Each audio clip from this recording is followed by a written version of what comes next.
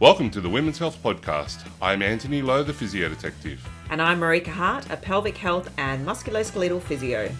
Together we interview leading authorities, we answer questions and share our thoughts to provide the general public with the best quality information that we can find on all aspects of women's health. Please remember that the materials and the content on this podcast are intended as general information only and are for entertainment purposes. They're not intended to be a substitute for professional medical advice, diagnosis, or treatment. Now, sit back, grab your favourite beverage, or do your own thing, and enjoy the show. Welcome back to the Women's Health Podcast. I'm one of your hosts, Antony Lowe, and joining me is Marika Hart. It's been 2 years since we last did a podcast, episode 54, and you know what? Lots of things have been going on. What's been going on with you, Marika? I cannot believe it's been 2 years. It's it feels like we were kind of in the depths of COVID when we were last doing this podcast. We kind of went a bit crazy for a year and smashed out a lot of podcasts. And then, I don't know, life took a hold. I got very, very busy finishing off my master's, which I am done. Hallelujah. So graduated end of last year and raising 2 teenagers and just generally being stupidly busy. And just needed to have that time, I think, just to kind of recuperate and get things done. How about you? Yeah. Oh, before we get on to me, how did you finish in your master's? Are you throwing me on the spot here, Antony? I did well, yes. You did well? Yes. It wasn't just well, was it? Yeah, I did very well. Okay. You can ask Marika privately, but she kind of killed it. She did very, very well. Yes, I did very well in my master's. It was great. It was a long journey. I think so I studied the Masters of Continence and Pelvic Health Physio at Curtin, which is in Western Australia. I started it probably, I think it took me about 4.5 years in the end, with a year off in the middle of COVID. It was just all the clinics were shut down because the hospitals weren't really taking many people, and I didn't really want to do it on telehealth, so I did take a year off in the middle. I absolutely loved it. I'm so glad that I did it. I think from where I started to where I am at now is hard to even compare. But as always, you know, like a postgraduate course is one part of your journey. But I'm extremely grateful that I did it, not just for the learning and for me, I can do a lot of courses, but I just forget stuff really easily. And I think having that accountability, doing exams, doing like the case studies and things, actually getting that clinical reasoning process, drilled a lot is I found really helpful. Doing clinics, but also the people that I met along the way, like our good friend Edwina, who's one of my besties, and Jen Vardy, and like just other people who I met through the masters who will be lifelong friends, and we're all still continuing to learn and share our experiences and help each other out. And I've, grown a lot from it, but it's been, it was great. Yeah, it's such a good thing to do. And, it's there's always that question about short courses or doing a master's, and there's advantages for both. And ultimately, it's time, right?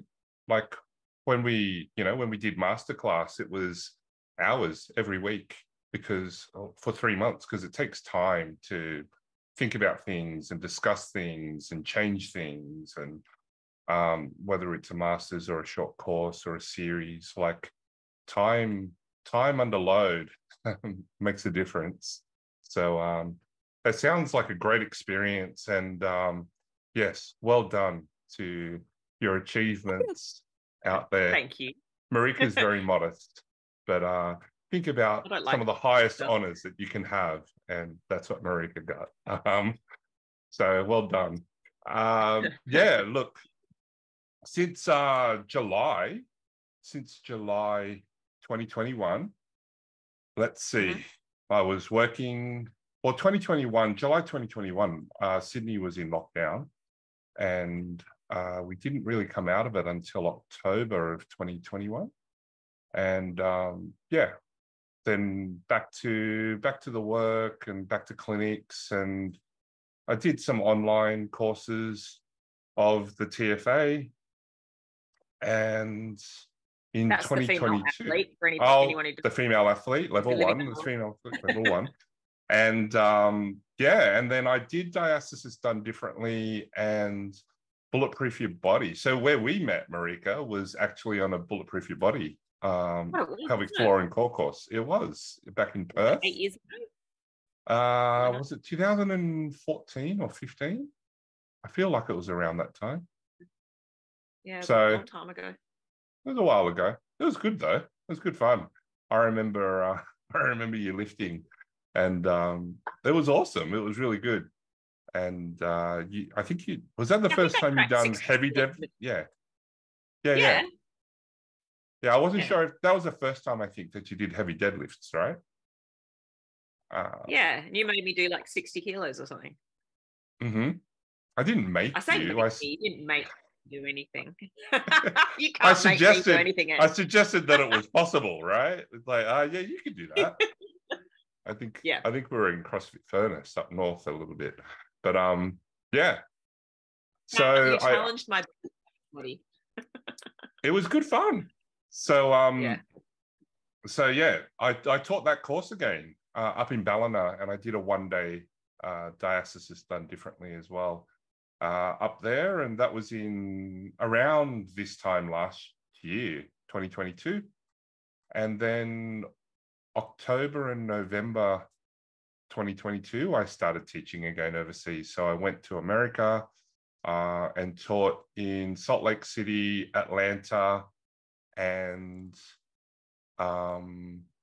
Columbus, Ohio. Columbus, Ohio was really nice. Like, it's one of the first inland places that I thought I could really live here. Like, Clintonville was really, really nice. So yeah. Didn't you go to Canada on that trip as well? Well, after that, I went to New Zealand to do the sports camp that I do. And then January was Dublin, Cork, Glasgow, transited through London to Exeter, came home, San Diego for combined sections meeting where I was presenting with Teresa Wasser and Terry Robertson. And then I came home, and then I went to New Zealand. About 3 or 4 weeks later, I went to New Zealand to teach. That was really fun in Auckland. Came home, and then I went to Canada for 4 weeks. So yeah, that was full on. Yeah, it's full on. So I was in Saskatoon, Guelph, Cambridge, which are around the Toronto area. Drove to Montreal, taught in Montreal, hung out with Nicola Robertson in Stirling and Belleville. And then out of Toronto to Kelowna, where I presented at the the BC Physio Association at their conference. I gave a keynote speech there and taught the female athlete there. Do you? Pardon? You don't ski. You're in. It was also BC, summer. I thought you said it was January. No, that one was April, May. Oh, right. Sorry. Okay. I thought you were there in January. I was like, oh, what a waste, man. What a waste. I don't ski. I have skied, and I reckon I could ski. However, physics dictates that if I touch somebody while skiing, they will get hurt. So I just have to be careful if I'm skiing. So yeah, that was Canada. Came home. A couple of weeks later, I was in. A few weeks later was Switzerland and Germany, and then came home, and then that weekend that I came home, I taught a 1-day custom course for a Pilates group on the Gold Coast for their annual continuing ed event that they host for their instructors. So that was really cool. And yeah, that was a couple of weekends ago. So you got your frequent flyer points back up again by the sounds of things. yeah, I made platinum again. It was very frustrating losing it over COVID, but yeah, it's back. And then in 4 weeks, I go to the games in America, as well as teaching in Florida, Games? Jacksonville, the CrossFit Games, yeah, in Madison. And then I come home and then I go over again. Games, go and say hi to Antony. That's it. Come say hi to me at the CrossFit Games. Always happy to help. Say hello, catch up, eat, drink, exercise. And then, yeah, I come back and then I go again to America for Pelvicon in Atlanta. And can you explain to me what pelvicon is? Because I've never heard of that. Yeah, so a group of physios, Jessica Real is one of them. It's just a pelvic health conference, like Pelvic Con. And they got speakers in last year. I wasn't there. And then this year, I think it's bigger. It sold out last year. It's sold out this year.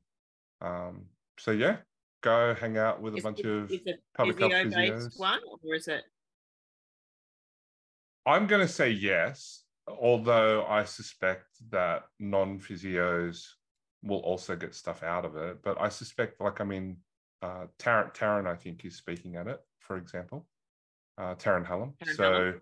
Yeah. So I suspect it's physio-based. I didn't actually look. Just a bunch of friends are going, a bunch of TAs are going. So I'll go hang out with them, and it'll be good to catch up. And then I might have a holiday or an event out there, like a course, see whatever happens. Yeah. Is anyone else of Antony's travels? I don't know. If you want me to visit your neck of the woods, organize a course for me, I'll come visit. I don't mind. I quite enjoy it. But yeah, that's what's been going on, and that's what's happening in the future. The youngest is doing his final exams. So, yep, that's cool. And the other two are at uni still. Yeah, life's just plugging away, going along. Got some projects that I want to finish and some new things that I want to start. So, yeah, we'll see how things go. And we started to chat a bit, I guess, earlier in the year about trying to get the podcast up and running again. Because every time we did it, we'd always be like, oh, that person's so good and it was so interesting. And we would, I always found it such a good learning opportunity. I love being the idiot in the room, and I know you do as well, and just being able to, talk to people who are, really good at stuff and know lots of cool stuff. And so we've just been brainstorming a few thoughts, a few ideas on people we would like to speak to or topics that we would like to cover. And we'd love to hear from other people if there's sort of particular things that they would be interested in. I know I said to you, Antony, recently, I've fallen down a bit of a rabbit hole with hypermobility. It's one of those things that, yes, I was, of course, aware of hypermobility and Ehlers-Danlos loss and these sorts of things, but I get a lot of referrals from the pelvic pain clinic where I work, and now that I'm screening a lot more for it, I'm just finding the prevalence within that population so high, and I'm doing courses to learn more about how to help support people with hypermobility spectrum disorder and EDS. And so I would love to get a couple of experts to come and talk to us about the diagnostic sort of criteria and some of the common difficulties that people struggle with, but also, how can we help these people, because these are things that aren't cured. There are things that, there are accommodations that need to be made, but certainly things that we can do as health and fitness professionals to help improve quality of life and resilience and reduce pain and all that kind of stuff, which I'm super interested in learning more about. So we're going to push for a bit of that. What are you looking forward to? Look, honestly, I'm happy to hear from lots of different people. The EDS thing, the hypermobility thing is super interesting to me. in a world where so much of the information is just averaged out for people, my limited experience, just, the people that I see with these conditions, they don't track their progress. Like, you can't track their progress in the average way. Like, it just doesn't look the same. And so, understanding that, that's going to be really cool, and what changes there've been in the research, if there's been any. I know the classification's changed a few times. So, it's always hard to keep up with the names. Every time somebody comes in and it's like, oh, okay, I go type up and have a look to see what it's called these days, because it seems to change a bit. So that's going to be cool. Would love to hear, just different perspectives on all the different pelvic health things. Things like the common ones: pelvic organ prolapse, stress incontinence, urge incontinence, pelvic pain, but just different perspectives and different management strategies, different experiences and stories too, right? So I quite enjoy it when we hear from people who have their story to share. So if any of you know good guests to get on, or if you want us to ask one of our previous guests to come back for a bit of an update, we were talking about Sally with the endometriosis as one for sure. We definitely want to get back if we can. So all of these things would be awesome. I love learning, like you, lifelong learner, happy to just learn from whoever I'm listening to. It's going to be fun. I miss it. And it's interesting because I think we didn't really talk a lot about overactive bladder. I know we talked about bladder pain syndrome with Jilly Bond, who, for those of you who don't know Jilly, or didn't hear that podcast or those two podcasts, go back and have a listen, because she's just amazing. So we talked about bladder pain syndrome with her, and definitely that sort of biopsychosocial approach to management.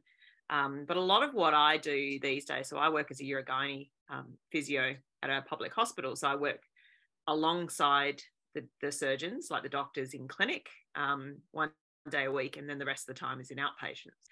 And it's been like a big learning curve for me, learning about, the medical and conservative management of overactive bladder, and just how different people present. And really, I find it, it's so interesting because the presentations are so different. So when people say to me, oh, how do you treat this? It's like, well, no two people are the same, right? As with pelvic pain, it's not a recipe.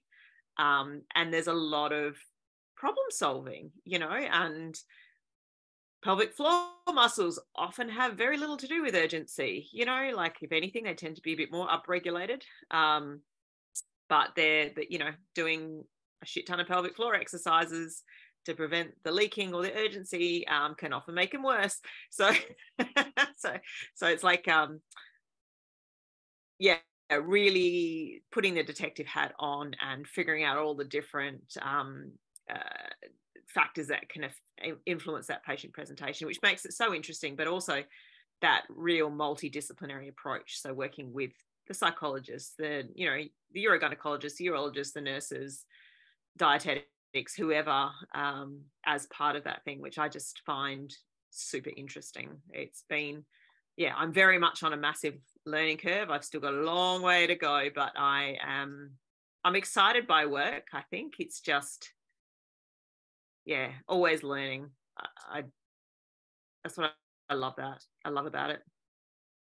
Absolutely. It sounds exciting, to be honest. And the referral bias too, like you're probably seeing some of the harder ones that aren't doing as well out in the community, or just the really complex cases, and that referral bias.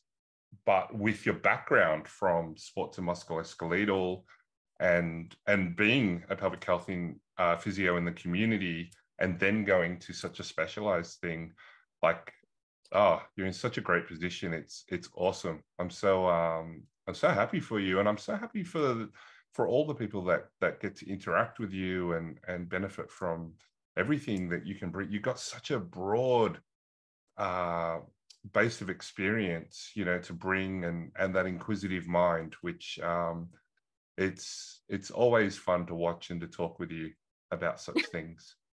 Antony, I think I know we've talked about this a lot, but you know, that Musk experience, I'm so every day grateful for.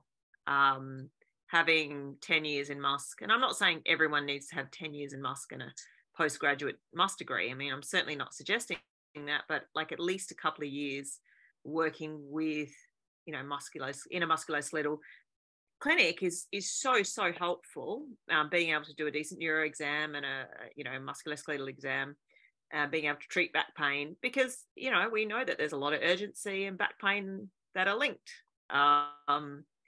And if people being able to sort of treat multiple things at once, I think is really important, or at least acknowledge the contribution of those different things and how they can interact. But yeah, it's, I think having that, and I know Caroline Van Dyken would totally agree that having that, you know, pelvic health is just, what does she say? It's just musculoskeletal in a cave or something. Yep, something like that. Something that I, as a dude, usually don't say, because it's just, it's bad coming from a male. So yeah, it's handy. It's handy. yeah. And you know, I literally not that long ago got off a podcast as a guest this time. And, you know, principles, not protocols. So like what we've been talking about, having to investigate and work by the principles, and not just, okay, you have this, so we're going to do that. But also, you know, using those same principles that we use in musculoskeletal, orthopedic physio, sports physio, to helping people with pelvic floor conditions, because there's so much overlap. And one of the points that I made on that podcast was, you know, the question was, okay, what are some of the indications when you're working with somebody with prolapse or incontinence? What are some of the indications that might lead you to ask broader questions, where RED-S, you know, relative energy deficiency in sport, might be relevant, like asking about their period and their energy levels and all the rest of it. And you know, I was confused at first, because I'm like, I don't know, like I don't ever think of certain things that come up in an assessment that trigger me to ask these things. It's more the other way around. Why aren't we starting broad? I think that's the default. We start holistic, and then we get specific with certain areas as the investigation goes along. So you know, just still always working to the broad to narrow is, and staying as broad as possible, or as long as possible, with all the uncertainty.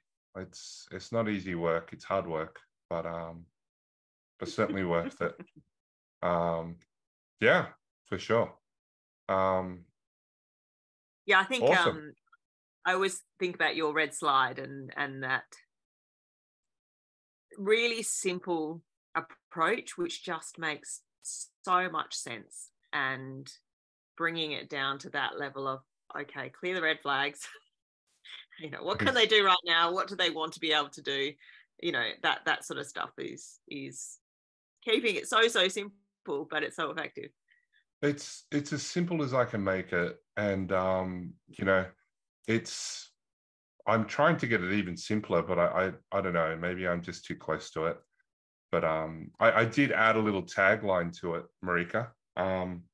It's finding the different with an S, stroke S, finding the difference that make a difference. That's a summary of the slide.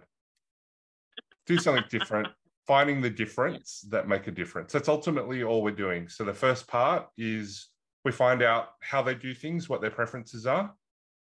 And the second part is we help them explore and discover what the different things that they could do are, and we try to find the ones that make a difference in a good way.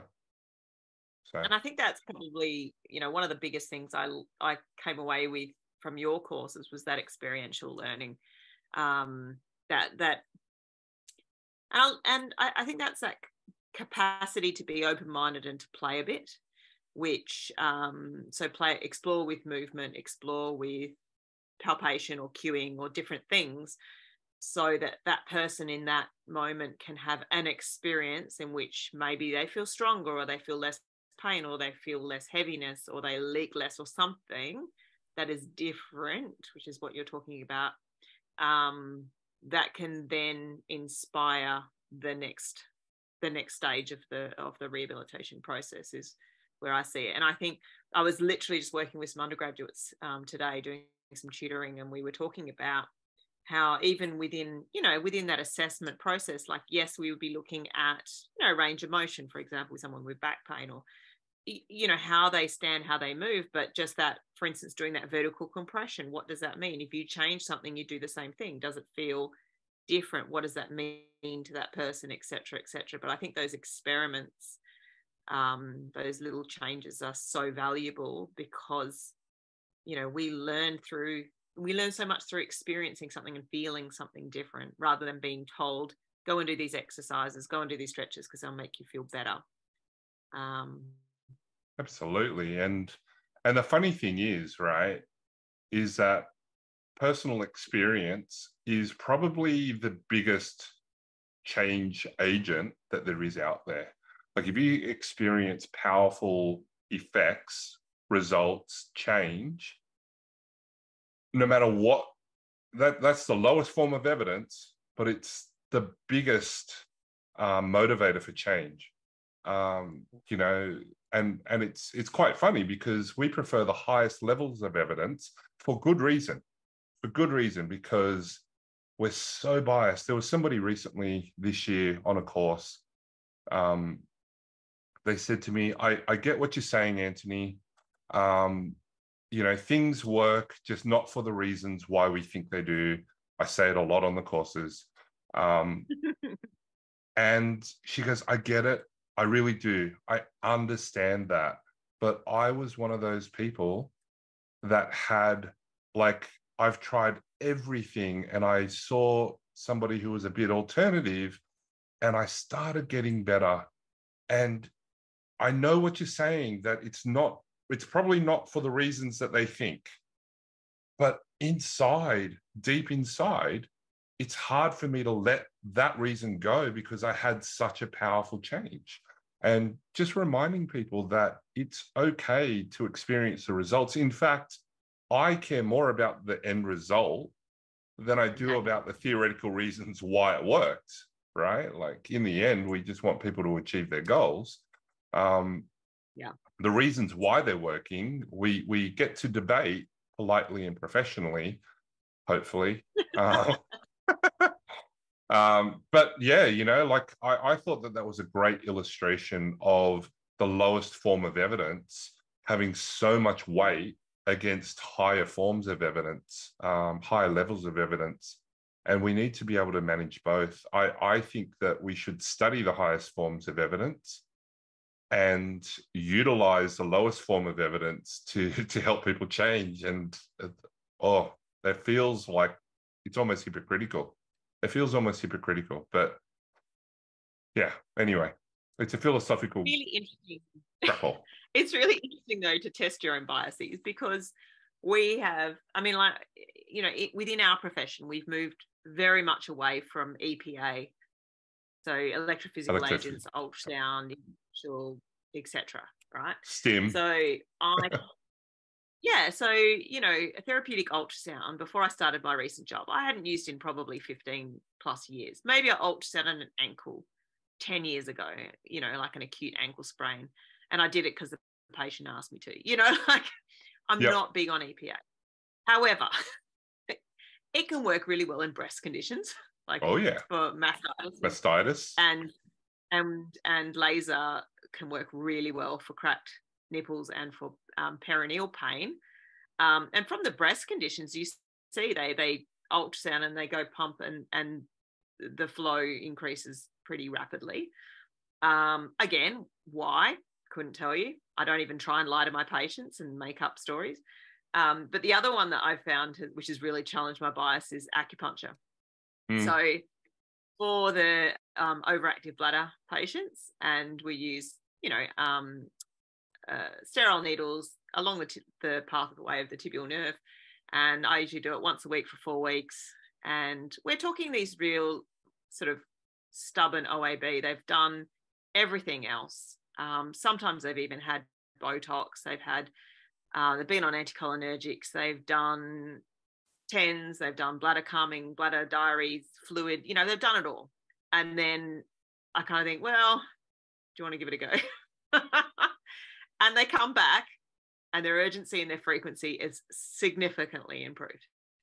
And I just, in my head, I'm like, what the hell? I still find it hard to understand why. And yes, there's theories that, tibial nerve coming up, S1 to S3, where the bladder comes in, yada, yada, yada. Like, we can hypothesize as to why. We can make stories, yeah. Yeah. And actually for PTNS, they've done like urodynamic posterior tibial nerve, right? Yeah. Oh, sorry, percutaneous. Percutaneous so tibial nerve, the needles in, and then they stim through the nerves. Yeah. Yeah. And they've done urodynamic studies before and after, and shown bladder capacity improving, detrusor overactivity improving. So not just like a sensory change, as in the person feels different or behaves differently, but actually the bladder starts behaving differently. So I'm still just like, my bias says, it's all bullshit. And then yeah, well, what about working on the thoracic spine and getting GI changes? That's weird. That's still weird to me. I can draw you the lines as to why I think it works. But yeah, so many contributions, and those rib heads sit right next to, like, there will be, and I'm not a big fascia guy, but there is a tight connection right there, as well as rami communicants between the sympathetic trunk and the exiting nerve roots there. Oh wow, I've seen too many crazy things. Oh, I know, and people have said to me, "You a chiro? That's very chiro," and it's like, it's not a profession, right? It's biology. It's let's be open to what the biology is trying to say.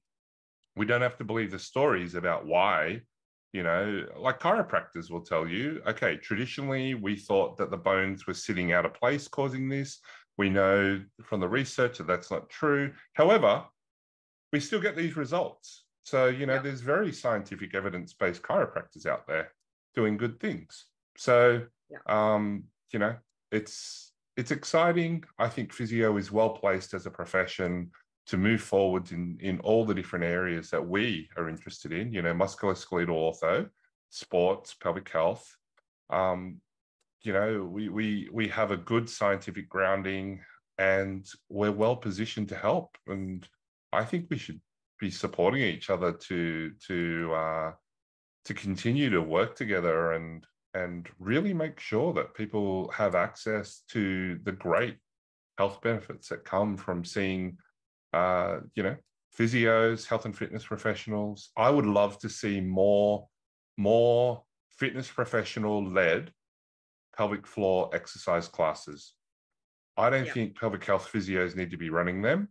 I think they need to be teaching people how to do the contractions, teach the fitness professionals how to run the classes, but nobody is doing an internal in the middle of a class. So like, do you know what I mean? And so let's get the fitness professionals out there. It will be cheaper on average. That will increase the ability for more people to access it. And, the pelvic health physios with their unique skills can see more of the people that need that assessment. So, yeah, if you're a fitness professional listening... a lot before about accessibility. Accessibility, especially in some countries, is really challenging. And obviously, working with Girls Gone Strong, we would have people in the chat group saying, "Oh, I'm looking for a pelvic health physio near this town, and the nearest one I know of is 8 hours away," or something like that. Yep. So it's terrible. And that's just, it's not uncommon. And I think things have evolved a lot in the last few years. We've got a lot more people doing telehealth, which actually we do a lot of at work. And obviously for things that need an internal examination, we need to be doing things in person, and we certainly don't ever do anything on a camera that is intimate. But a lot of of what we do is education, and offering advice based on subjective findings and things like that. So there's a lot that can be done. But you're talking about the fitness professionals, and that's why I do a lot of work with Girls Gone Strong, and why you teach a lot with fitness in gyms and in places where it's comfortable and safe for other people to come in and not feel like, oh, it's just physios and I'm going to be out of place or whatever. But that I completely agree, and I think fitness professionals are really well placed to run group classes and support the vast majority of patients. So people with mild symptomatic prolapse, bit of stress incontinence, all those things. That exercise is so valuable.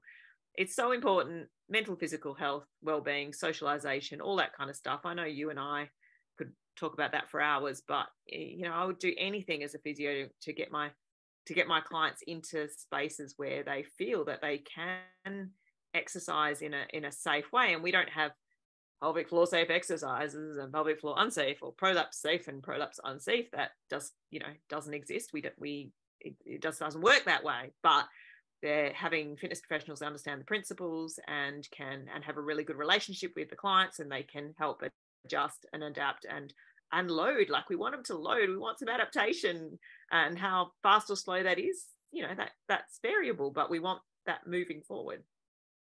Absolutely. And, like you said, the fitness professionals see them so much more than we do. And that ability to be a part of their lives and hear so much more about not just whatever exercise goal they're seeing them for is so valuable. And it's underrated, far too underrated. And anyway, I just really feel... I really feel like we should just work more together. It's too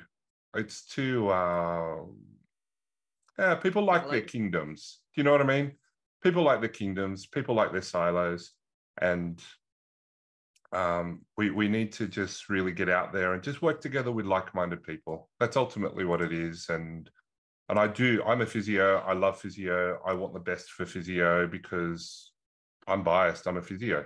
And I think the way forward is to lead. I think it's to lead. I think it's to empower other health and fitness professionals to educate and to really take that leadership forwards, not in an arrogant way, but in a way that can demonstrate and people can have an experience of what collaborative learning and working with other people feels like, because ultimately that's going to end up with the best result for people. So, or at least I believe that. It's been interesting for me working with a lot of undergraduates in the last few years, as doing the tutoring, and I feel like there is still this idea that in physiotherapy, in Australia in particular, we have these, because I asked them, do you have any idea what you want to do at the end of your final year? And there's still this public, like, I'm going to work in a public hospital and do this, or I'm going to go into private practice. So it's this really sort of binary thing. And I do feel like there is still this idea that you have a pathway and that physio looks a certain way.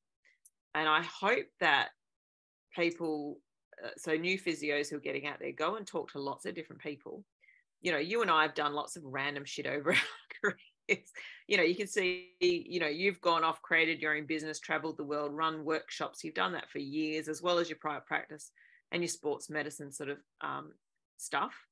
And I've worked in, public and in private and in sports medicine and in Musk, and ran my own business teaching pre and postnatal exercise classes for like 5 years. Worked with Girls Gone Strong and helped develop all their program. Like, we've just... this is the thing I love about our job, is that you're only really limited by your imagination and your scope of practice, right? Like what you've been trained to do and what you legally can do, but it doesn't have to look like I work in a hospital or I work in a, down the road at the local physio clinic. There is so much scope to be doing other stuff, so I think we can just afford to be a little bit more a bit more creative in where we go and who we work with, and how, like you were talking. So the reason I was going down this route is just thinking about how you were talking about working with with fitness professionals, working with other professionals, having more of a collaborative approach. I think it's just the way forward, and it could be done a lot better. Absolutely. Lots and lots of topics out there we would love to discuss.